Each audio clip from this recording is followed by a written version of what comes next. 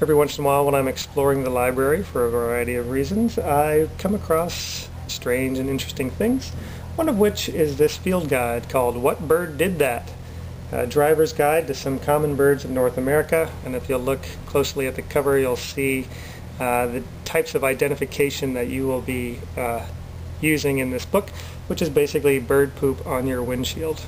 And they've actually got photographs of different types of bird poop and what it looks like after it has splattered on your windshield, including a handy ruler to show you sizes, shapes, and consistency.